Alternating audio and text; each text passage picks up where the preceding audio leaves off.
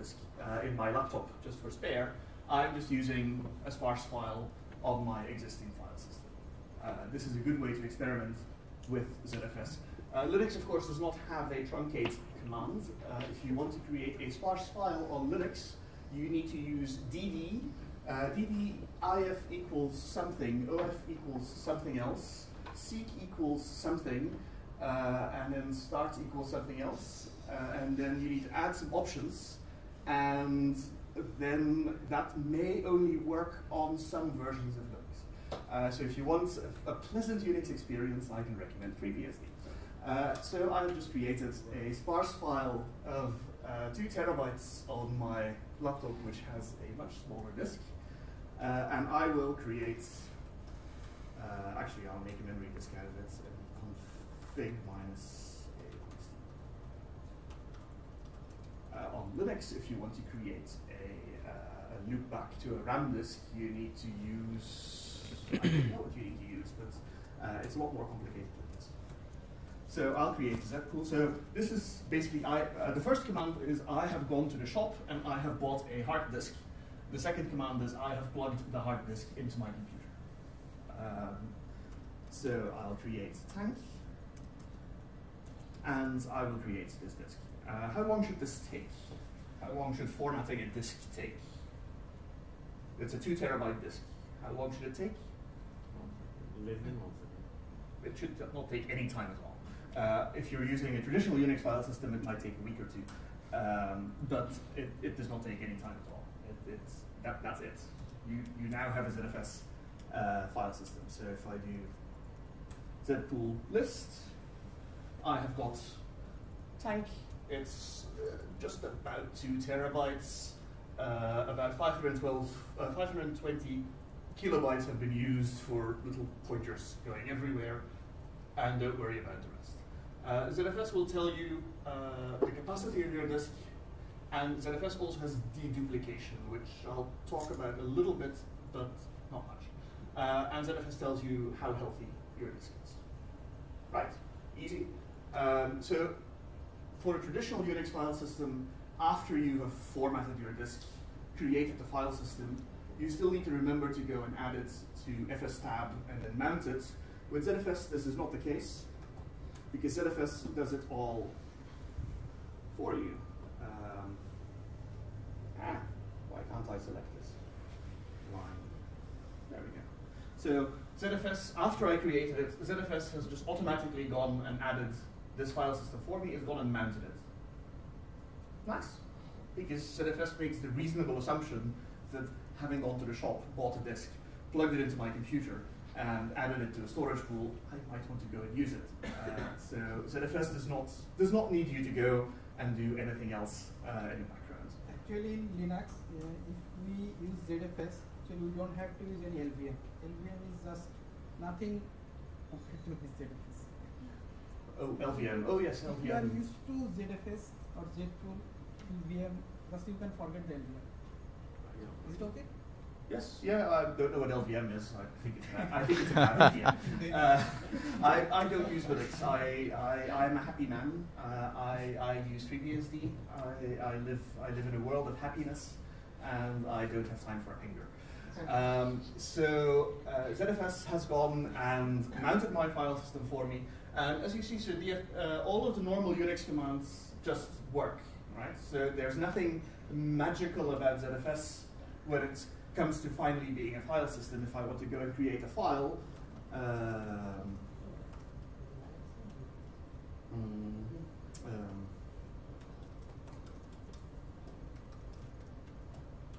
if I want to go and create a file, I can just do that. So ZFS is just a normal file system underneath all of this volume manager and secret snapshotting that goes on in the background. So you go out and buy a disk, you add it to your pool, and ZFS will automatically make it available to you like a normal Unix file system. Yeah? Nothing to be afraid of.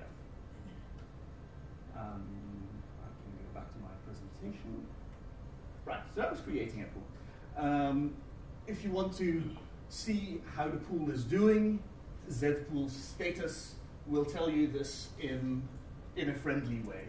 All of this output is also, you can add a little flag to ZPool status to give you JSON outputs or XML outputs or something else which is easier for computers to deal with. Because ZFS, by default, it tries to be easy for humans to use. You type the status command, you look at the screen and go, ah, this is what's going on. But parsing this in a shell script is a pain. So ZFS has output formatters to give you the outputs in JSON or other ways. ZPool lists shows you a little bit more of a compressed overview of all of the pools you have on your file system. Having said that, in general, the vast majority of systems will have exactly one pool because the file systems are so much more flexible than the pools. So more on that in a moment. So that's showing the status. ZFS, I mentioned, has performance. It wants to be fast. And ZFS keeps its own statistics for how fast it's going because ZFS does not trust the disks. So there's a ZFS command called iostat, which every second or so will show you how much data ZFS has seen coming in from the disk and going out to the disk. And this is on the file system level, so it's not like gstat or vmstat, which will tell you what the disk is saying. ZFS is telling you, I'm the file system. I know I've seen this data, and I know how fast I've seen it. If this data disagrees with anything else is lying to you. So if you suspect performance problems in your file system, the first thing to do is do ZPool iostat and compare it to the outputs of your RAID controller or your disk controller, and then figure out which one is lying, and that's the one you need to replace. That makes sense. Right. So that was so far we've created a file system with one disk.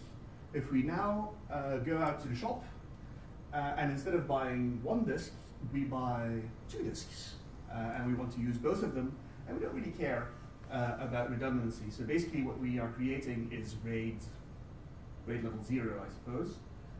Or no, RAID level 1 is a mirror. RAID level 0 is just striping. Yes. So if we wanted to do the model equivalent of RAID level 0, where we have a whole bunch of disks, and we stripe the data across it, and we don't care about any kind of redundancy, we can do this with ZFS. So instead of going out and buying one disk, where's my thing? Let's destroy this pool again. ZPool destroy. Oops. Thank. There we go. So we've gone out and bought one disk, but now let's go to the shop and buy a second disk.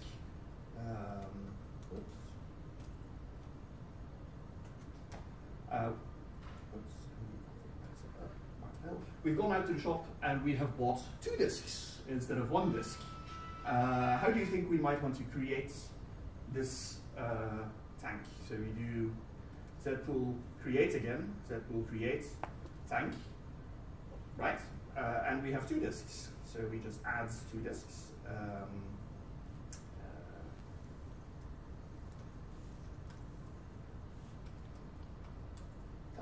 So now we have a pool with two disks in it. This is morally equivalent to RAID 0. If either of these disks fails, your entire ZFS... Actually, it's RAID 1. No, it's RAID 0. RAID 1 is a mirror. No mirror command. There's no mirror. Yep. This is a pool with two disks. Right? So if either of these disks fails, your entire storage pool is toast. You need to go and reload backups. That's not really cool, is it? So instead, if you have two disks, what ZFS allows you to do, let's just destroy it again. What ZFS allows you to do is if you have two or more disks or a multiple of two disks, ZFS can mirror. And how do you mirror on ZFS? You just tell it to mirror. Right. I don't know how you create a mirror with, what's it called, LVM? It's probably 4 or 5 different commands which you need to. NPM doesn't support Linux. Oh, it doesn't support. Well, great. Why are people using Linux anyway? So ZFS, you went out and bought 2 disks. So it's reasonable that you might want a mirror rather than just a bunch of disks, and the chance of a failing file system increasing linearly with the number of disks you add. So instead you want to mirror your disks, right? So we just add the word mirror between there, and suddenly we have a mirror. Mirror 1. Called, well, mirror 0, sitting on these 2 disks. Right, that's easy. What if we just run out of storage on this file system? We can actually make sure I'm going to my slides in the right order.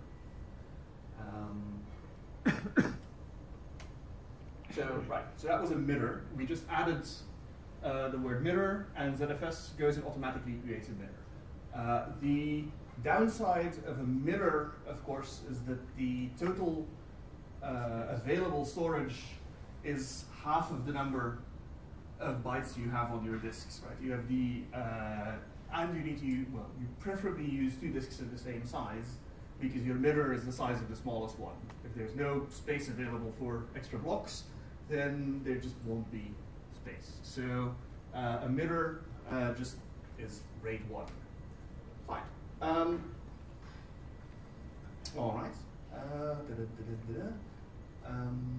What was I doing? Yes.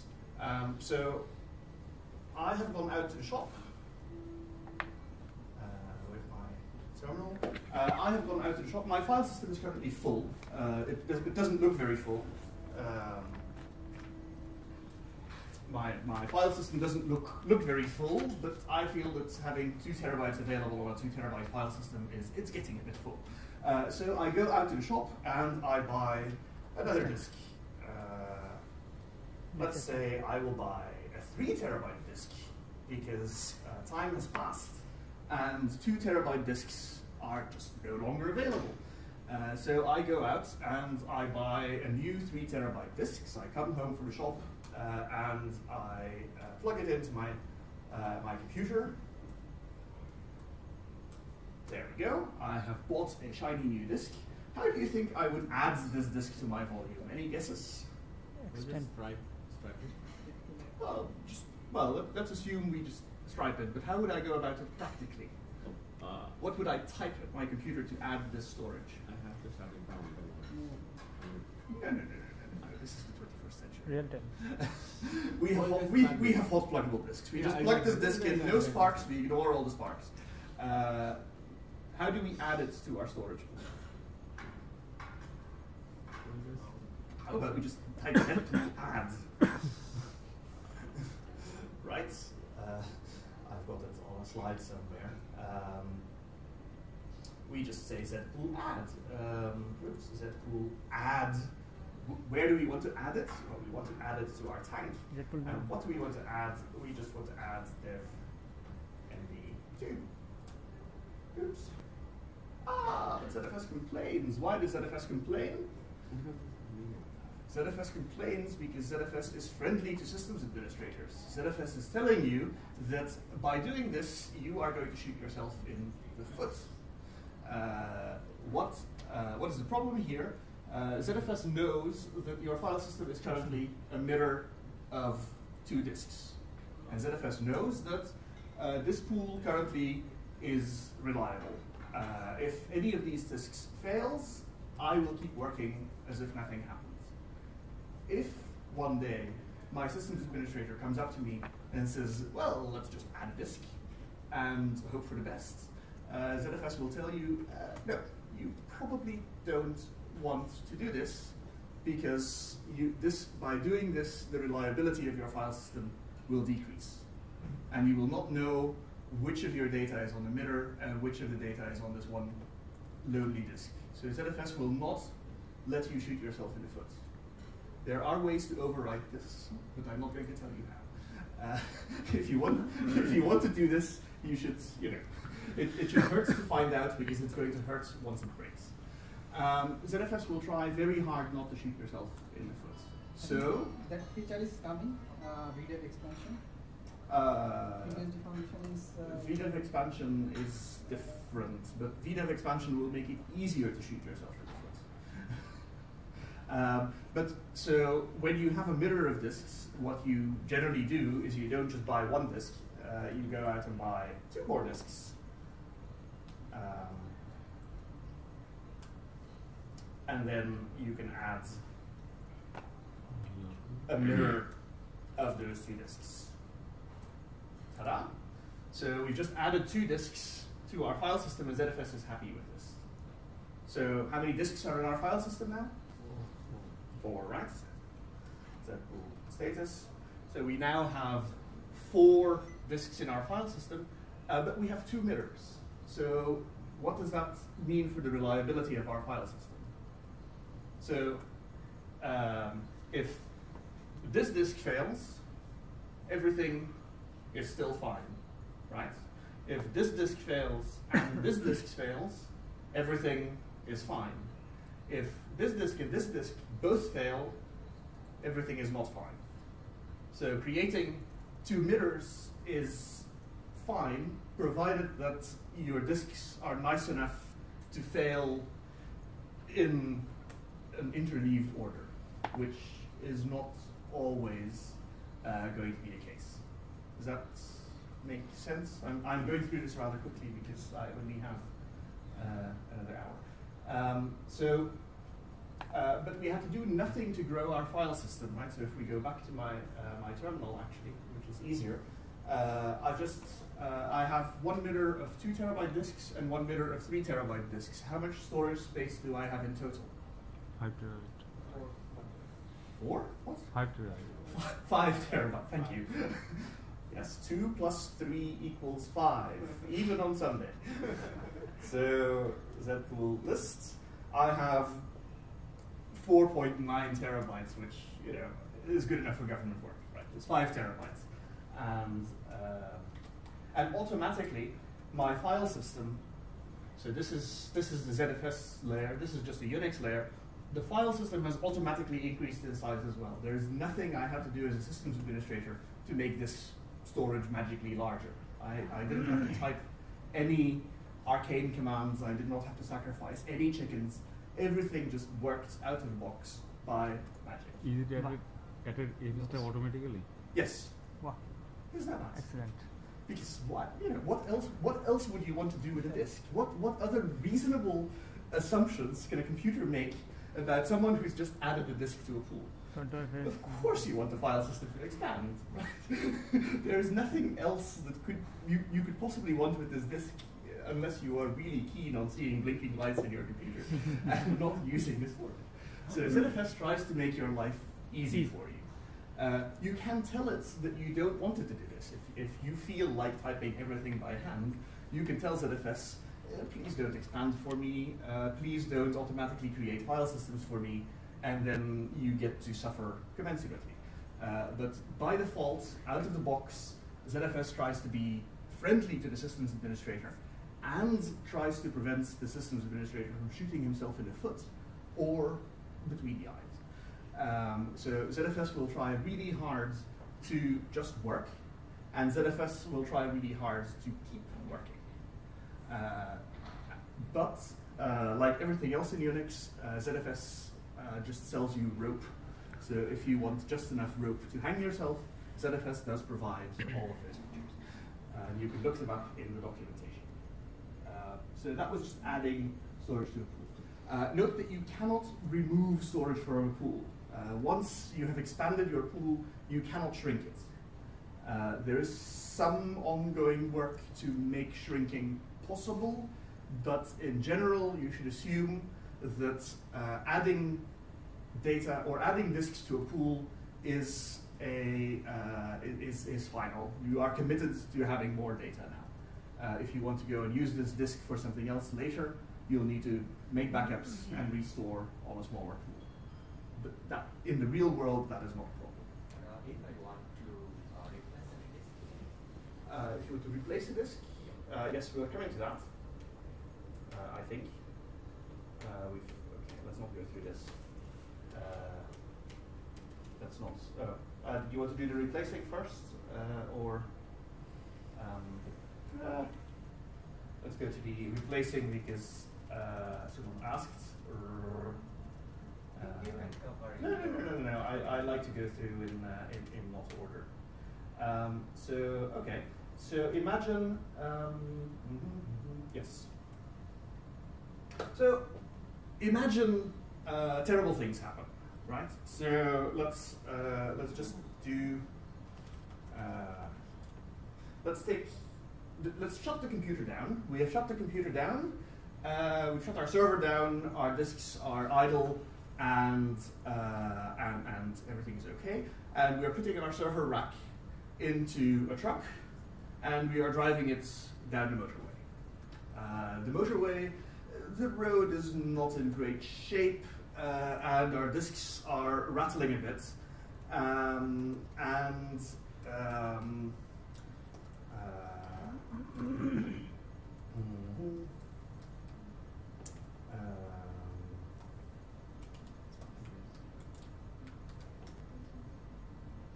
that the corruption which is good?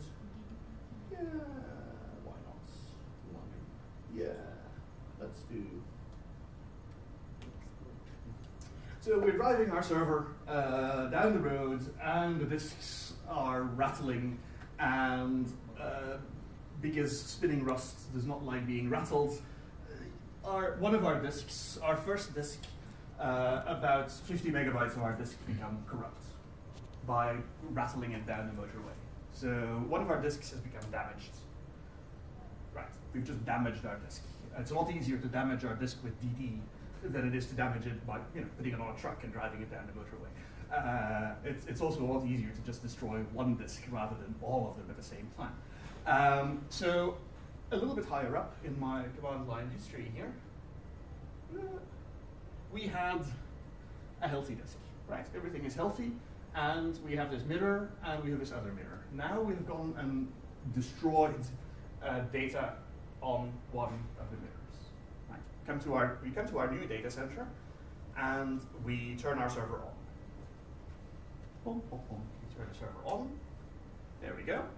The server just turns on. There's no complaints. Everything is happy. But what if we look at our status? Oh no. Our status. This tells us something new. What does our data tell us? Our data tells us that one of our devices has experienced an unrecoverable error. Right, so ZFS has gone, and when importing the tool, ZFS has checked what does the data look like. And one of the disks said something unexpected. It actually said 21 unexpected things. So 21 failures on this disk. When your disk starts to have 21 failures, it is time to replace it. ZFS tells you that, okay, fine, this is not a real problem because ZFS will just keep going. We have enough backups of our blocks to keep going without any difficulty. At this stage, there are two options, depending on how much you like your data and how much you trust your disks. If you know that you have just corrupted this disk by writing random data to it, and you know that the disk is fine, you can tell ZFS that there's no real error. So you can do zpool clear.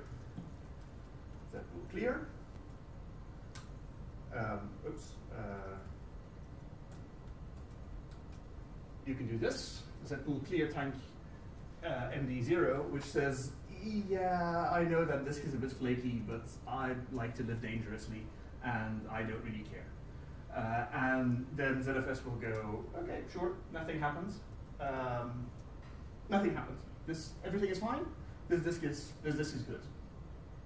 If, on the other hand, you are a little bit smarter than that, let's do that again. Zpool export tank. Let's do that.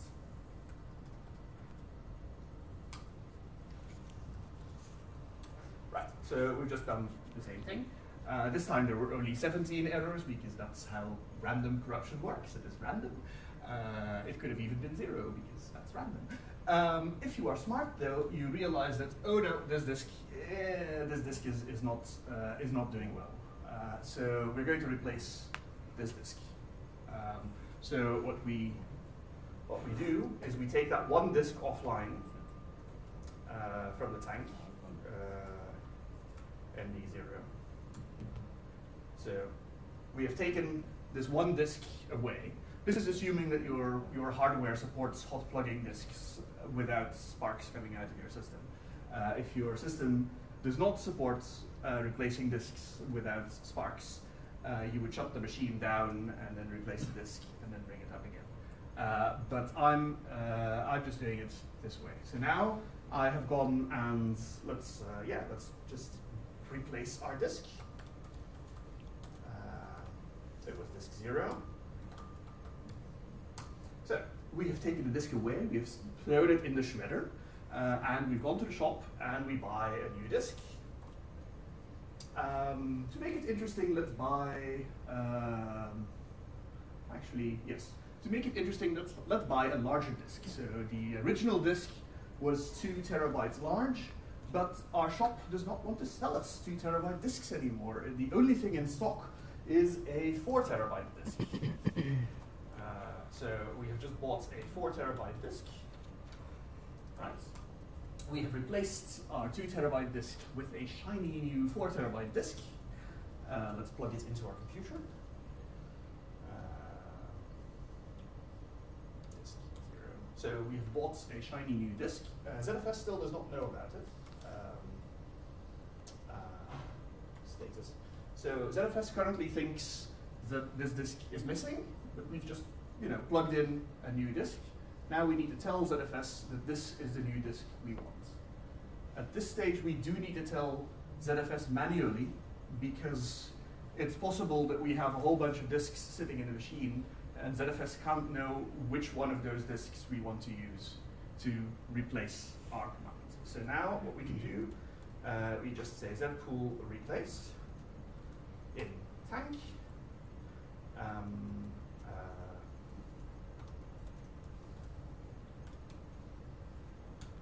There we go. We've just done zpool replace. So we've told ZFS that we have replaced this disk. If our device node had a different node number, we could have said replace MD0 with MD6 or whatever. But that's just an aside. At this stage, zpool status. Oops. Zpool status. If we spell it correctly, zpool status tells us everything is fine, we have replaced the disk, and zpool also tells you that it has resilvered, which is ZFS speak for made everything fine, a total of 68.5 kilobytes, so a huge amount of data, with no errors on whatever the time it was. So, and you saw how long that took, right? So the command line came back immediately. If there were actually 4 terabytes of data on this disk, ZFS would just continue to work while in the background the file system was rebuilding. So you took your server down the motorway, you corrupted your data, you brought it online, and it's still online immediately while you're replacing this disk in the background. You don't have to wait for it. Your users don't have to sit there and going, when is my mail coming back? When is my mail coming back? Because ZFS will just, it knows it has enough copies, and in the background it will repair this MD0 disk. Of course, if while it's repairing MD1 decides to blow up, you're not going to have a good day. If while it's repairing MD3 blows up, that's fine. ZFS is totally happy with that because MD3 has a copy in MD2. Does that make sense? Everyone happy with this? Yes. Okay, cool. Does it support hot spare? Yes, ZFS supports hot spares. I don't remember the command line, but yes, ZFS supports hot spares, and well, cold spares are easy. Cold spares are just device nodes. You can mark a disk as a spare for the mirror, where if one of the nodes disappears, ZFS will automatically replace it with another. Now, one interesting question to ask you. Originally, MD0 was a 2 terabyte disk. I have replaced it with a 4 terabyte disk. How much space is on the mirror with a 2 terabyte disk and a 4 terabyte disk? How big is this mirror? 2 terabytes, right? So there's 2 terabytes of wasted space on this piece of spinning rust. You need to keep this in mind. The mirror is only going to be the size of the smallest node. How do you think we can expand the size of this mirror?